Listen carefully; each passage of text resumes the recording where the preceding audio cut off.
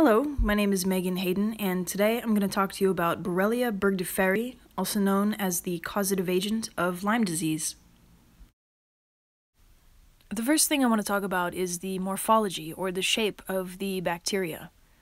Borrelia in particular is a spirochete, which means that it is spiral-shaped, and it has about 15 to 20 flagella under the first layer, which allows it to move through viscous material where other bacteria would be immobilized. Part of what makes Borrelia burgdorferi so scary is that it can change its own surface antigens. So it's essentially hiding in plain sight with a really bad disguise, but the immune system still doesn't recognize it. Another mechanism it has is the flagella, which I touched on a little bit earlier. Arguably the most dangerous and effective way of evading the immune system is through the formation of spheroplasts, which force the body to go into an inflammatory response that damages the body's tissues rather than actually killing the spirochete. It's sort of like a full-body fake-out of the immune system. Now let's talk about how we can actually get Lyme disease. You get it from being bitten by a tick, but specifically the black-legged tick, which affects the northeastern part of the US, and then the western black-legged tick, which affects the western part of the United States. The western black-legged tick is also responsible for anaplasmosis, so watch out for that one as well. Ticks have a really unique way of acquiring Lyme disease and passing it on. It's through transidial transmission, something that I can never pronounce properly. But essentially, they have to take a blood meal at every life stage in order to pass it on. During the larva stage, a tick will take a blood meal off of a reservoir host such as a rat, who may already be a carrier, and then they harbor the disease. Once the larva takes a blood meal, it molts, grows an extra pair of legs, and evolves into a nymph. Though slightly bigger than the larva stage, the nymph is still really small, which explains why most of the Lyme disease transmissions happen from bites of ticks during the nymph stage. The adult ticks are much larger in size, and they're pretty plump, so it's easy to see them and to take them off of your body before they really do any damage. It takes a tick being attached for 20 hours before infection occurs. This dog right here is hosting a tick, and he has no idea because it's so small, so we'll find out about that a little bit later. We know Lyme disease comes from ticks, but where's the bacteria in all of this? Where is it on the tick? Borrelia burgdorferi hangs out in the gut of ticks, and then it travels to the salivary glands. So when you get bitten by a tick, a little bit of saliva gets in your system, and so does Borrelia. Once in the body, Borrelia uses glucose and other similar carbohydrates as its main energy source from mammals. I want to talk about hosts really quickly because we've already established that the vector or vehicle of Lyme disease is the tick, but what about the host?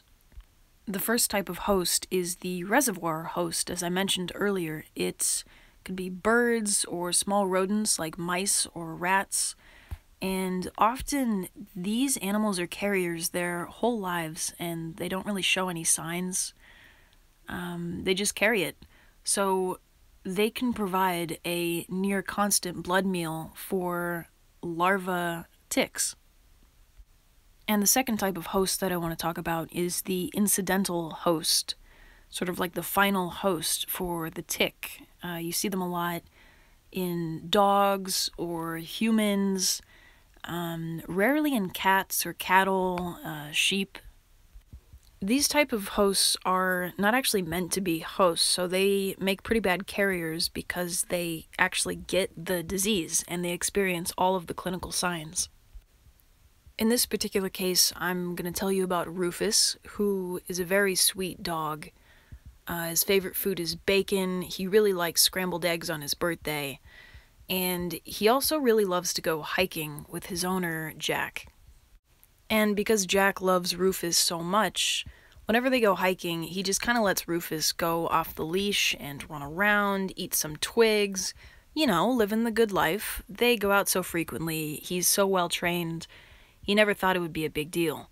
No one had ever really talked to Jack about the dangers of Lyme disease, and so he had no idea that lurking in the grass was an itty-bitty nymph tick waiting to attach to somebody.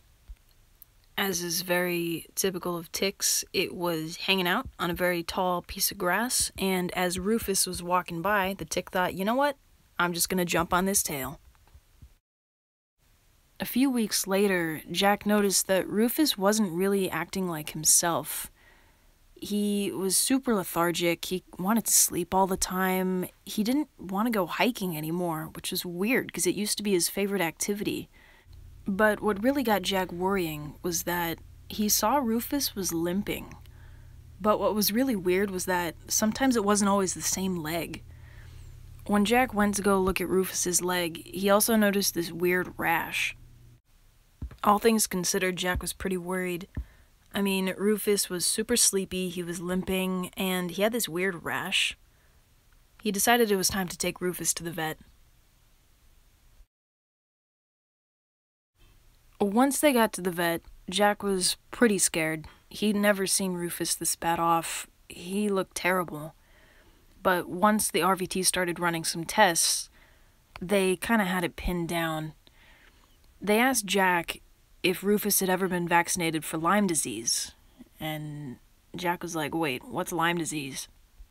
The vet explained that Lyme disease is the most common vector-borne bacterial disease in the world, and it's pretty common in dogs, actually, especially when they spend as much time outdoors as Rufus does. One of the tests they performed is called a SNAP test. It tests for a lot of things, heartworm, but it also tests for Lyme disease as well. So, if we were to fill out a soap form, this is roughly how it would look. Jack told the RVT that Rufus normally goes hiking a lot, but he just doesn't want to hike anymore. He normally has a lot of energy, but he's not playful anymore, and he sleeps a lot. You know, he's not eating as much. His activity level's pretty low. He's pretty lethargic. Jack mentioned that Rufus still eats twice a day, so that's good. He's not currently on any medications. He's not coughing, sneezing, vomiting. There's no diarrhea. All good signs. His main complaint was just that Rufus wasn't himself. He didn't want to go hiking, and that was a big part of who Rufus was. For the second part of the soap form, the objective section, it is noticed that Rufus was very quiet and responsive.